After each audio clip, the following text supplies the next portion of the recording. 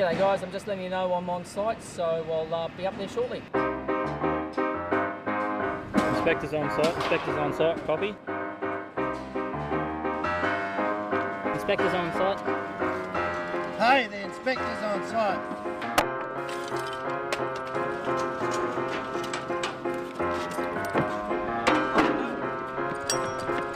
Watch out, here he comes!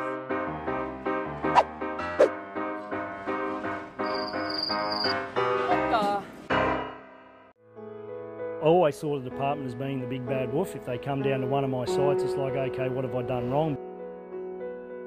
We often get employers calling up in a flat because an inspector's going to visit. We all thought workplace health and safety were the people to avoid. Sorry, Trish.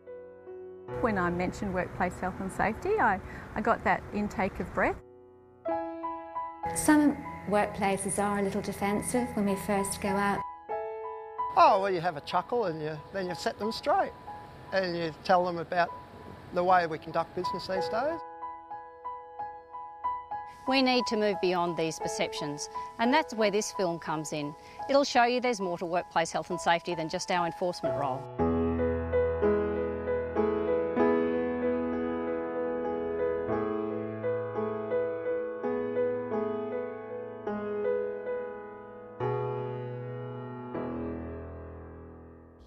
We've got to cover a lot of different bases, different industry groups, job types and work environments. So our team has a wide variety of specialists, ranging from doctors through to hygienists, mechanics and builders.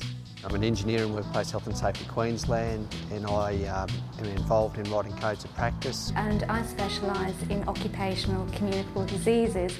So the bottom line is I deal with bugs and germs. What we do is we regulate process safety with particular focus on dangerous goods and hazardous materials. Part of my role is providing advice to employers, to our own inspectors around psychosocial issues. So part of that is talking to them about workplace harassment, occupational stress, fatigue and also violence. I'm one of a team of advisors that work with industry and organisations to better manage their musculoskeletal disorders. It's very important for inspectors and advisors like myself to come from an industrial background to get an understanding of the hazards in the industry.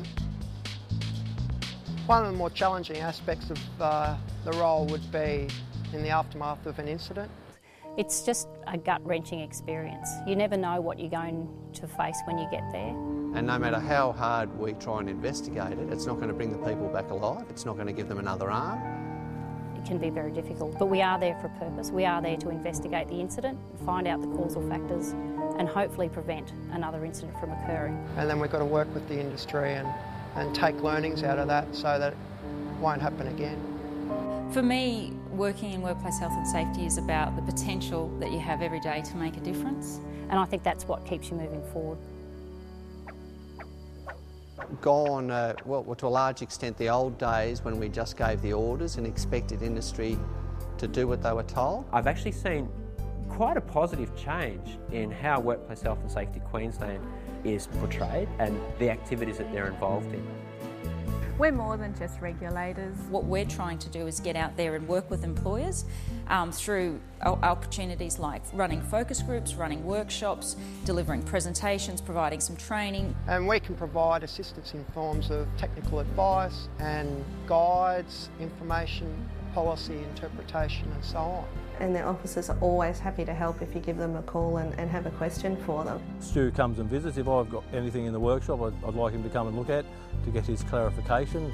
We also want to understand the work that has been done by the major hazard facility so that residents who maybe live in proximity to a major hazard facility can sleep in their beds at night assured that there's not going to be a major accident. We see the role of Workplace Health and Safety Queensland as part of our assurance process that makes sure that our processes are rigorous in managing our hazards.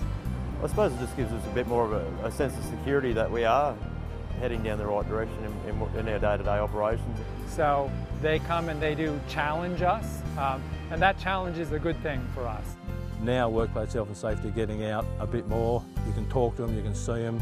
More a people's type of workplace health and safety now than the way they used to be. Expert knowledge and good working relationships with industry have led to some great success stories.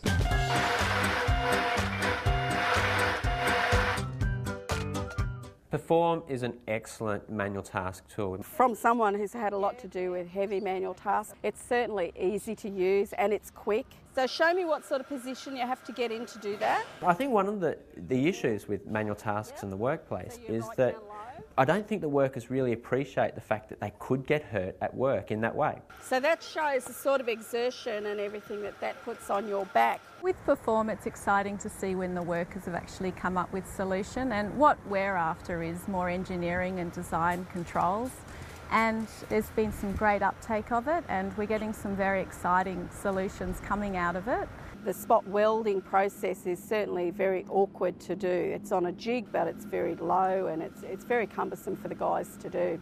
We've replaced that after showing through Perform how the awkward postures were affecting people. They looked at different ways of doing it. Now we are hot riveting them together rather than spot welding.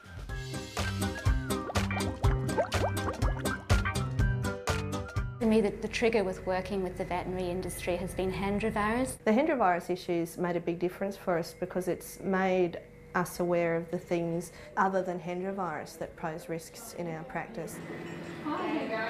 So the AVA came up with the idea of running statewide infection control workshops, and so they partnered with Workplace Health and Safety Queensland. We've got hand gel everywhere out the front in the consult room. I've talked to a number of vets now and they've told me that the reason why they've changed their infection control practices is because they've attended one of those workshops, and that's just so great to hear.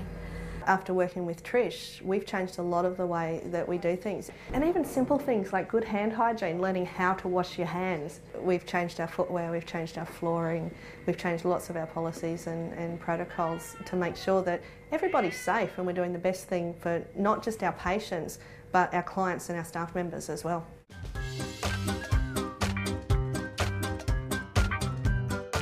As far as the stats tell me, the building industry's got the highest suicide rate in Australia. I mean, in the past, if blokes are going through trouble, they're just been told to suck it up and get on with it, you know. I mean, this is why we do have suicides in construction. Well, it's equally as important to look at the psychosocial elements as well as the physical elements at work. We try to identify what the problems are before they can turn into injuries. Mates in Construction is an industry-based awareness training, or they deliver suicide awareness training to construction workers to let the guys out there, or everybody that works in building construction, know what facilities are there for the guys to help them out if, let's say, someone is contemplating suicide. It has made a considerable impact in the industry. Guys are actually now talking. They actually aren't looking upon it as I've got to take the tough guy attitude and bottle it up. It's the fact that the guys are actually opening up and wanting to get in contact with somebody from Mates in Construction. Even though Workplace Health and Safety Queensland haven't been primarily responsible for the development of Mates in Construction, we are certainly very supportive of that program, and at any opportunity that we get, we're certainly trying to raise awareness of this across the industry. The department getting behind it, starting to push it back through the industry, is going to be a huge benefit because these guys have got the weight behind them to get it out there.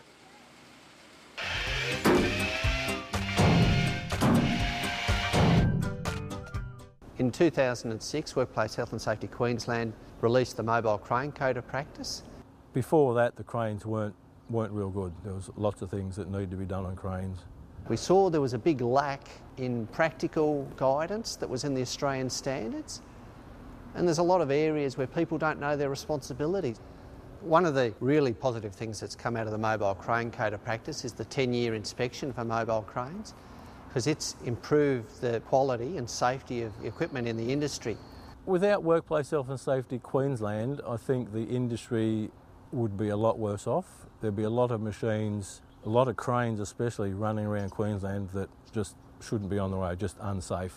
I believe Queensland's now a leader with workplace health and safety issues that apply to cranes.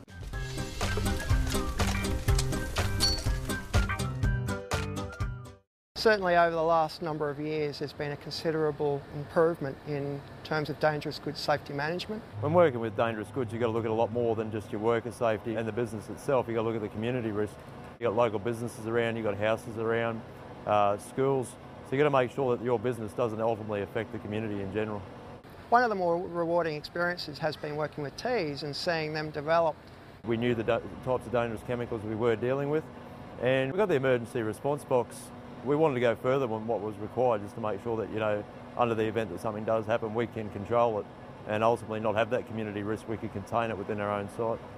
I guess it comes down to practical risk management to make sure that, you know, what you do put in place is actually practical in the workplace that you are doing.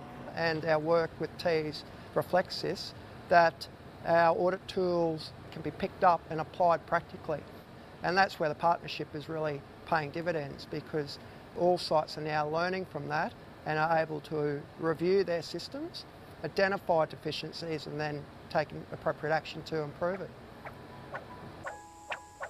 So that's a snapshot of what we've been up to lately, but all of our efforts would be pointless without buy-in from you. No agency on their own can do it all. No industry on their own can really do it all. We're limited in numbers. We can't alone knock on doors and impact in a really wide sense. We really need to work with industry and businesses together. Working together, we get to share our experiences and our expertise and come up with the best health and safety solutions and most practical solutions to make workers safe in their workplaces. And it's about continual improvement. The inspector's actually there to help. So try and milk them for knowledge, get some answers to some questions, get them to help you problem solve some issues. Use it as an opportunity to learn and develop. Businesses can't afford to ignore safety. If workers are working in a more comfortable way and in a safe way, they're far more productive, and there's a lot of evidence to show that now. I think I see them as a business asset like any other partner that we have. I'd encourage all businesses to come on board and take a proactive approach with Workplace Health and Safety Queensland. It's only going to benefit your own business, it's only going to make yourself move forward. Workplace health and safety needs to be an integral part of our business. It should never be isolated. It shouldn't be seen as a chore or something that's too hard to do. We need to work together to change people's attitudes and behaviours at workplaces. Ultimately, everybody has the right to go to work, put in a good hard day's work and come home a little dirty at the end of the day. But be home safely and be with your family. If you'd like to find some more information, you can go to our website, worksafe.qld.gov.au, or you can call our info line on 1300 369 915. I hope by seeing this film you now understand that workplace health and safety isn't that scary, and our inspectors, they don't bite. Oh, come on, guys!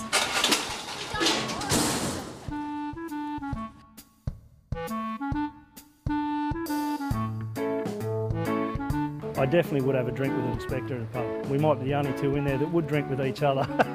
Stu's quite happy to call over on his way home, pop in and have a look and just say, yeah, okay, this is the way. I believe we should be doing it. So he's God. He is, yeah, he is godlike. Stu is godlike. I've got the inspector's number on speed dial.